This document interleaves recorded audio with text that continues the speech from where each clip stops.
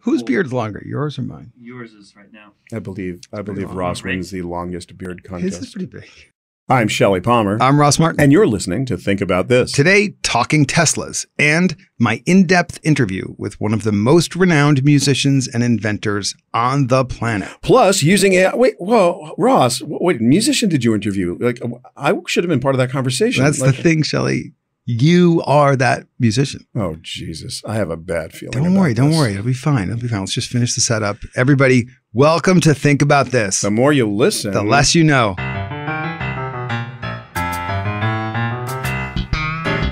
So, Shelly, last week we totally forgot to talk about the Grammys. Yeah. But I still remember pausing the show because I saw you in the crowd. Did you have a good time? The Grammys were awesome in every way. It looked good. I mean, people are still talking about it 2 weeks later. Yeah.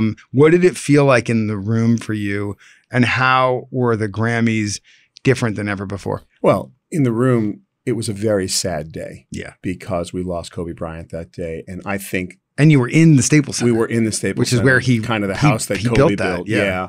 But what was most amazing to me about that day was the immense talent of Alicia Keys. Like you don't know how talented someone is until you know they've been rehearsing for a week to do something, and then that day they switch gears and do something else. Right. And she came out with Boyz II Men to open the show in the most touching vocal, and it was amazing to watch someone at that talent level, that close up. Just the thing about Alicia, do the job. The two artists that I have had the pleasure of working with who put in the most time and effort of anyone I've ever seen are Beyonce, who never stops rehearsing, and Alicia Keys. And the thing about Alicia is that she brings this calm, wisdom. It's transcendent on the stage. And you wouldn't even, it doesn't even look like she's trying. She's just being her. But she rehearses more than anybody. Yeah, and that's the funny thing about performance, Ross. You know, that's the funny thing about performance. You make it look easy by practicing relentlessly.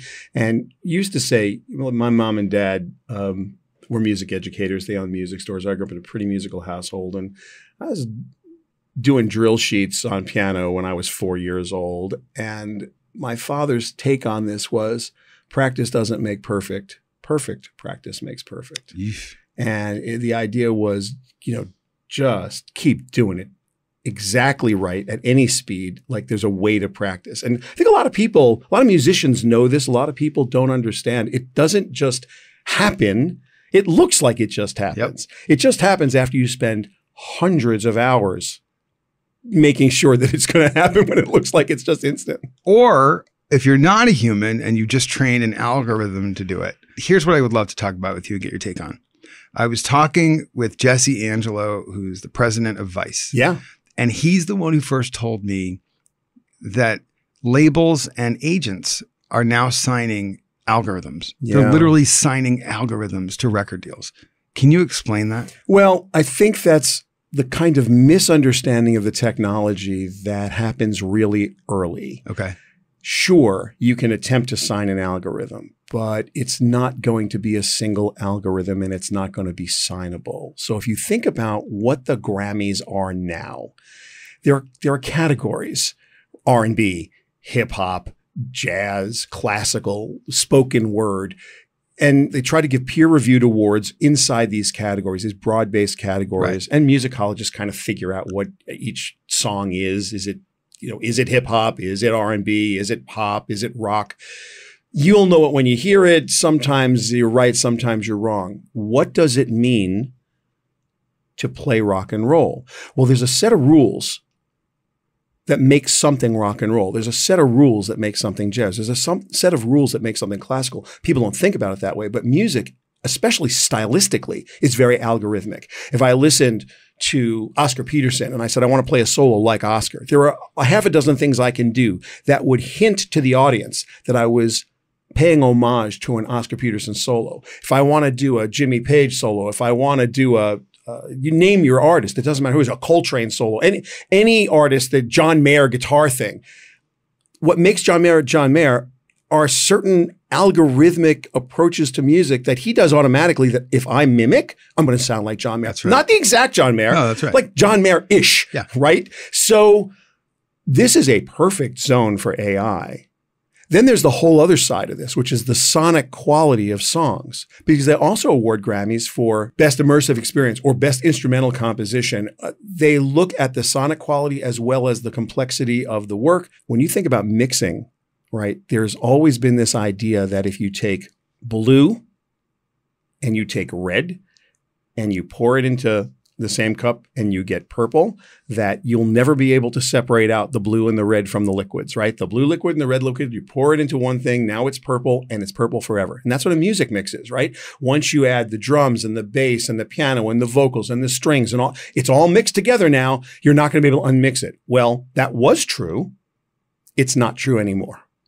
And so because it's not true anymore, because AI models can in fact dissect 100% of music that way, you can pull things out, put things in, remix, change the sonic quality, change the early reflections, late reflections, which you would call echo and reverb. You can make so many changes with the computer now that you don't need to have those skills initially going, and you can, quote, fix it in the mix. This is what I'm saying. Why do you need Diplo when you can just have AI Diplo? So deep fake technology, if on one side, these generative adversarial networks that are making deep fakes, when you apply them interestingly to music, you get musical styles. So you get musical performers, you get musical mimicking, you get new music that's based on old music. And that's why I started saying signing a specific algorithm doesn't make a lot of sense, because if you have an AI model that does John Coltrane very well, you might have another AI model that does fine. You sign a suite of them that does Phineas Eilish very well. I love Phineas. Right, but here, and they were amazing. They were great. But here's the thing. Do you know how much less of a pain in the ass it is to represent AI? Is AI ownable? Yeah. Why? Because it may be commoditized AI. Because blockchain. No, stop it. No, think about it for a minute. If you want to recognize speech, you can rent Amazon Web Services, yes, and you can go ahead and you can rent Lex and Poly, and you can empower your device to hear and speak. No problem whatsoever.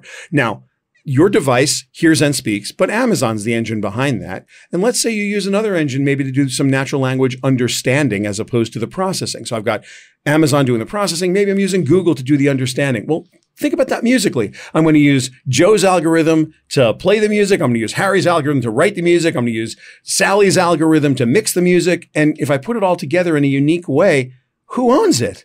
The three people that did the algorithm? I mean, it's impossible to even understand how this is going to work into the future. Here's a crazier part. What does personalized music do to all of this? I can have AI writing music for me that's in the style I like, and it can take a good guess at where it's going to be. Do I give Grammys to recommendation engines that are just composing for me? So, Shelly, think about this. Warner Music made history in 2019. On March 25th, Warner Music signed an algorithm. Here's what they did. One of the largest record labels in the world signs an algorithm called Endel, E-N-D-E-L. Yes. Developed by an eponymous German tech firm to a record deal. Eponymous, that means same name. Same name. Very good. I wanted everyone to know that. So think about this. That means that algorithm, which now has a record deal with Warner Music, is label mates with the likes of Cardi B, Madonna, and the Red Hot Chili Peppers. And this means that it's just a matter of time before the Recording Academy designates a new award for Best Algorithm. That winner is called to the stage. And think about this. Nobody comes up because there isn't anybody. Ross, that is exactly the same. And I mean exactly the same as me, Warner Brothers or Warner Music, signing Ross Martin, the artist, which I would do immediately because of your fine musical talent, and your piano. Think about that. Shelly, Capital One knows that life doesn't actually call you up or send you an alert about something on your credit card. No, it doesn't. Life doesn't do that. It doesn't do that. No. And that's why they created Eno. Is that a mnemonic for them? It is the Capital One assistant. Oh. And here's the thing about it that I love. It catches things that might look wrong with your credit card. And it also flags duplicate charges or potential fraud. By the way, I am paying my car lease twice a month by accident. And it alerted me to that. Cool. And my wife was like, what is going on here? But it alerted me. Eno alerted me to that before Jordana did. Wow, Ross. And then it sends the alert to your phone, and then it helps you like figure out how to fix it. Well, that just sounds like another way Capital One is watching out for you, Ross. And obviously, they should watch out for your money because you clearly aren't. Oh, wait, I get to say this now. I've always wanted to say this. Oh, my God. Here it comes. Capital One. What's in your wallet? Yes, yeah. What's in your wallet? Your wallet. Well, wait. What's in your wallet? What's in your wallet? See CapitalOne.com for details. I got it right. You did it. Go to CapitalOne.com. That's it. Hey, Ross. Shelly. So I got to tell you what, we're working right now on an AI-assisted tool set that does three things. Okay. First, it does mixing and mastering. So what happens is when you finish a piece of music, you need to master it so that it can be distributed. And you master it so that it's going to sound as good as it can sound on the average stereo system or earbuds or home speaker. You master for distribution. That is really easy to do by AI. We already use a lot of plugins. And so the question is, I want to analyze 50 of the best rock and roll mixes of all time that master recordings. And then I want to have that sonority to my master. So we're doing that. Then we've got a whole bunch of AI composer assists where I need to write something in a Western style, rock and roll style, R&B style. I need to do a jazz style. I need to do crunchy crossover, whatever it is. We've analyzed it and it starts to fill in blanks for you. Now, this kind of generative design has been going on in the car business and the drawing business and drafting business from Autodesk for a really long time. If you say you're designing a car, you pick up your stylus and you start drawing a circle, it knows it's a tire. You start drawing a fender, it knows it, and it fills it in. It's intuitive. Well, so we took the same concept and said, okay, I'm going to start with this this chord progression. I'm going to start here. Interesting. And as you start playing the chord progression, it starts feeling like the one we're working on right now is coolest thing ever. Whenever you play with tones, obviously, and chords. That's the chord structure, melody and harmony. But there's also meter and rhythm. And so you imply meter and rhythm, especially on piano, where you're kind of playing all of these things. You're playing melody and harmony and meter and rhythm all at the same time. So what this algorithm does is it picks up the implied rhythm that you're playing, and it figures out, well, you're playing something that feels 4/4/4 and feels very rock and rollish, and it starts to like fill stuff in. So it starts to put a rock and roll drum beat behind you, and it kind of picks up your tempo. And if you don't like what it does, can you tell it to chill out or change it? Well, what you do in our case is you basically tap the space bar and then you start over. But eventually we're going to figure out how to like talk to it and say, hey, no, I want it more like blank. But it's cool. You're developing a collaborative relationship that's right. with AI. That's right. And so this is an AI co-worker. It's a co-working tool or a co-creation tool. I think you're going to make a lot of money on that. Maybe. You don't have to do the podcast anymore.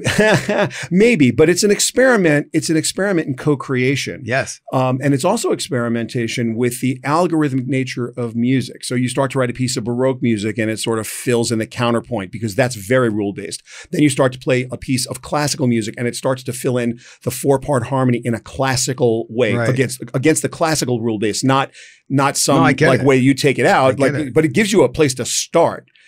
The thing we're working on third is, okay, is this AI model we're creating now, is it a rule-based and training set for a completely autonomous composer, which you can ask to do things in styles? And there's plenty of guys out there working on this. This is our stuff we're working on ourselves, but there's at least 20 programs out there that I'm aware of where people are doing really, really cool stuff. Don't you think this is going to transform music education? Because you don't really need that much help from your AI. But if I'm a 4-year-old and I'm beginning to compose music, I really need the AI to do a lot of the heavy lifting. I think it's going to fundamentally change the way we communicate non-verbally, and I think ultimately the exact same technology is going to fundamentally change the way we communicate visually as well, because all these tools are basically the same tools. They're matching patterns from something we've told, and they're assembling them for something, and they're making them indistinguishable from the things we do ourselves. And I think, Ross, if we're honest, if we're truly honest about the future of work and the future of creativity, we've talked about this before. A lot of the stuff that you do that's worky work, day-to-day work, background music underneath sound effects and dialogue, an ad that has a picture behind it. Right, but totally unnecessary for humans to do that. You just don't need it. It's not going to happen. Right? You could pick a style. Now, you could argue that you need the first creative spark, and I agree. But once you get into a genre, how many times you sat in a meeting and said, I need something Bob Marley-ish that's going to go on this thing. It's got to imply the islands. Get me some pictures that palm trees or something. Exactly. Like you say stuff like that. Well, you're only, and then whoever you're talking to, you're limited to their consideration set. Whatever that is. Right. But if I'm talking to AI, There is no consideration. No, set. it's infinity. Body of knowledge of mankind. Exactly. So, which might be overwhelming. So that's why you need rules to cut it down and train it. So I feel like we're right on the verge of something very, very special happening and also very scary. And when you made a joke about the Grammys going to the best algorithm, I think it's a little different than that in the future. I'm wondering with personalization, music starts to be made for me for the situation I'm in. Right. There is no song. It's a million versions of the same song. And then there's the other probable future, which is that people start to make music any way they make it, whether it's assisted or not, it doesn't matter. But I watch kids today, my granddaughters and my kids, different generations, and each of them has such specific, unique taste in music. I used to say when I was full-time writing music, everybody has two jobs. Then they're an expert in two things: what they do for a living and music. Right? Everybody knows the music. They're an expert in the music they like best. That's right. And they'll tell you about it. It's usually the music that was popular between your ages of 14 and 17 that you think is the best in the world. Yes. And then everybody else's music suck, but you have your own musical tastes. So what happens as we become fractionalized, the way social media has sort of made these small micro tribes, and each tribe shares fashion and shares dialect and shares music? How do you actually put all of those fractionalized styles of music together into anything that you'd consider a macro category? What is EDM if there's 1,500 versions? Yeah, there is no category. There's no box. It's all intersectional. And I'll give you an example of that in real life. I get home. It's 9 o'clock at night. Theo is in our living room. I walk in and I think I hear Jay-Z and Kanye, and I do. It's Watch the Throne. He's playing the entire album, but he's playing it on cello accompanying. How cool. And I'm like, he's playing cello to Kanye and Jay-Z rapping. Yeah. And he knows all the parts, and I never even knew that he knew half those songs. Hey, I don't he's a even good know musician, Theo. He really is. But he's sort of thinking like there's no difference between a classical instrument like the cello and what Kanye and Jay are doing on that album. Like it's the same thing to him. Well, first of all, music is music, right? It doesn't matter what you're playing. Music is music. You can clap your hands, be musical. You can play cello and be musical. You can play flute. You can play trumpet, you can play guitar. It doesn't matter what it was intense. And by the way, the cello just became really cool. Yeah. I know it was cool before, but now it's cooler. Yeah, no, cello is an awesome instrument. At the end of the day, Ross, this is going to be a fundamental shift in the way we think about all forms of communication. Music, though, because it's so personal, it's likely to meet a lot of resistance in some ways, and I think it's going to be really well accepted in others. One of the things I love most about today, I had to practice relentlessly when I was a kid to get performance skills together so I could make you hear what I heard in my head. Yep. If I heard it in my head, I had to be able to realize it on piano or saxophone or with an orchestra or with a band. Some way I had to get it onto tape. These were the techniques I needed to learn. My granddaughters go to their computer or their tablet or their smartphone, and they pull down stuff, the floats and samples, and then they make up lyrics. And all of a sudden, they've got this tremendous ability to communicate musically, to emote in a way that other people can feel. And they don't have to spend endless hours practicing. Is it the same kind of music? I say yes. A lot of my friends who are musicians who have put in the time say no. And there's a big rift between those who had to, quote, work for it and those who just got it gifted to them. I am of the belief that any way that you make music, it's an inclusive, beautiful, amazing way to bring people together and to let them feel what you feel. But that's the macro vision of music, right? So is that Grammy worthy? Oh, yeah, because I'm nominating your two granddaughters for a Grammy. I would, but I don't know that the Grammy organization, and I don't mean to take a shot at them, but I don't know that they're ready to go to TikTok or ready to go to YouTube and see what a 9-year-old is doing or disparate 9-year-olds and say, this is this mashup, which is important to them and emotes what they are feeling. Fine. Then they can keep doing what they're doing on television. Yeah. And the rest of the world will pass them by.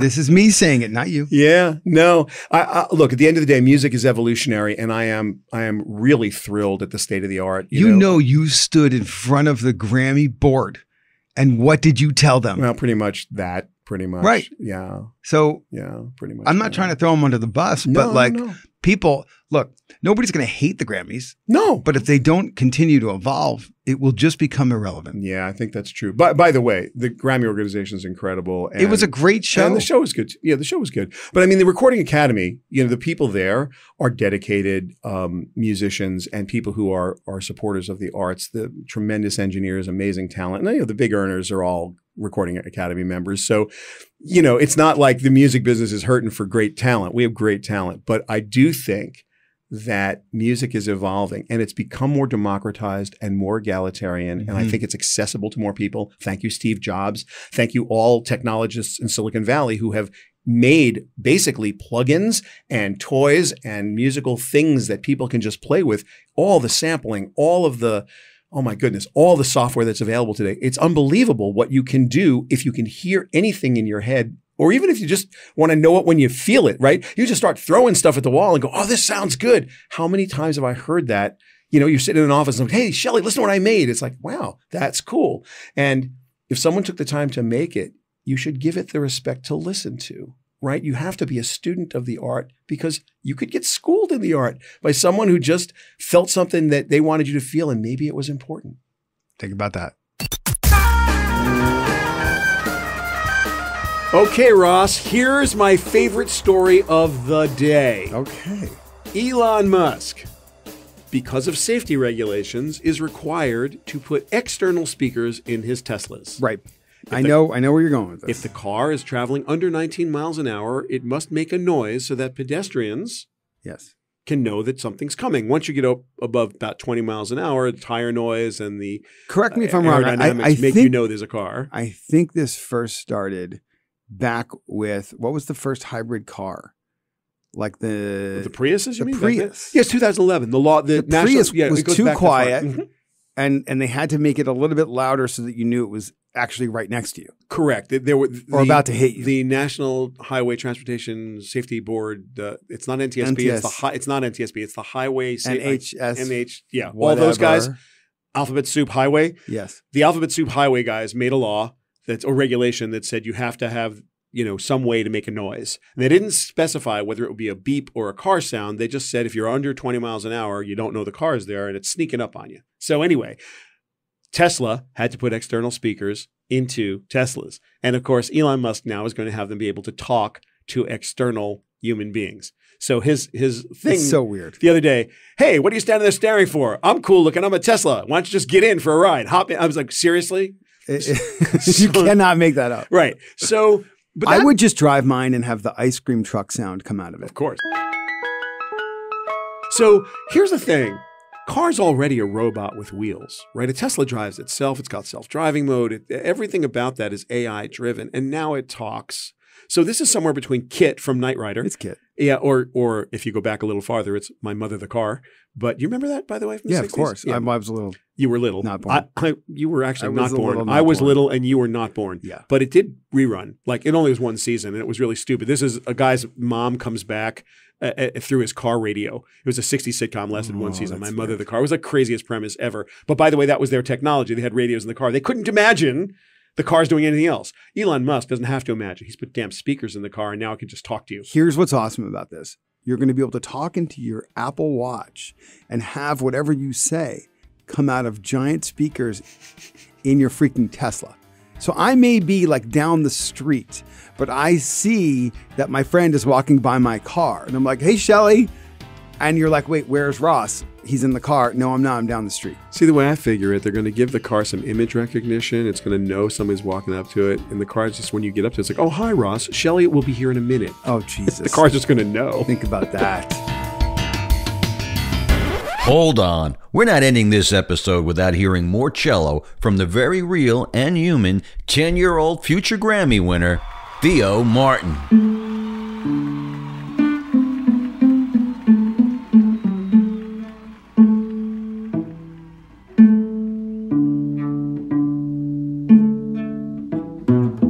How about a little John Williams, Theo?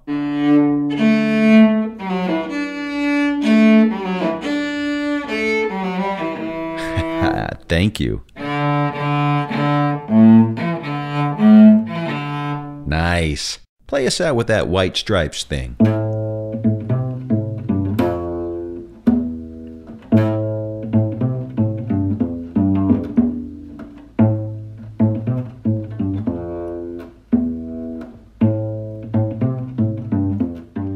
That's Theo Martin. Don't forget to leave us a 5-star rating at Apple Podcasts, a quick comment or review, and thank you for downloading and subscribing to Think About This with Shelly Palmer and Ross Martin. If you think you know less than you did before, just wait until our next episode on the Westwood One Podcast Network.